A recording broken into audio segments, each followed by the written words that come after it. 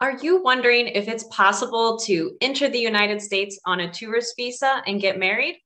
Hi, I'm attorney Megan Pastrana of Immigration for Couples, and Immigration for Couples is dedicated exclusively to assisting couples across the nation and across the world in navigating the U.S. immigration process.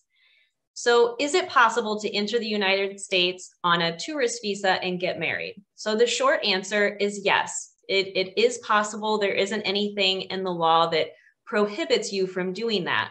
However, even though it is possible, I'd like to go into some of the problems that a couple can encounter if they try to go down this path of getting married in the United States.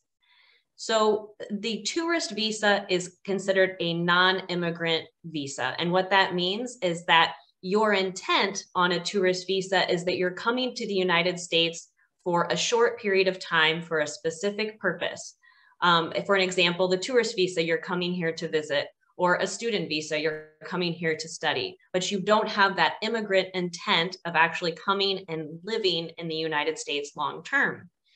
So, with that in mind, where a couple can have an issue is that if you enter the United States on a tourist visa to get married and then remain in the United States to file for your green card while living in the United States, that isn't lawfully allowed.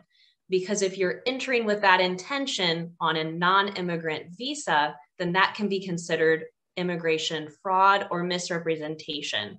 And that can have serious consequences and also prevent you from being able to receive your green card and live in the United States.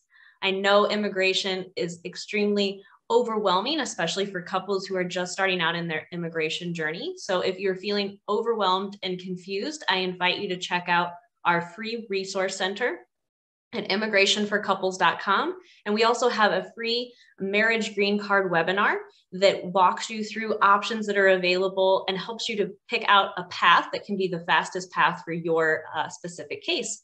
Thanks for watching.